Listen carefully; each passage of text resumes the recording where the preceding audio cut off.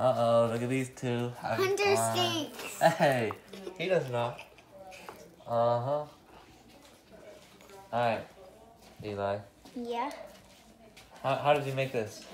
We put 8 ounces of cornstarch and 2.5 cups of water, right? 2.5? No, we put a half cup. Half a cup of water. And then you could put food coloring in it. Yes, you could. Oh, it keeps dripping. Gael, do you like the oobleck? If you squeeze it hard, it turns hard, and if you let it go, it turns watery.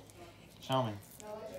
Okay. All right, let it expand from your hand. It's dripping.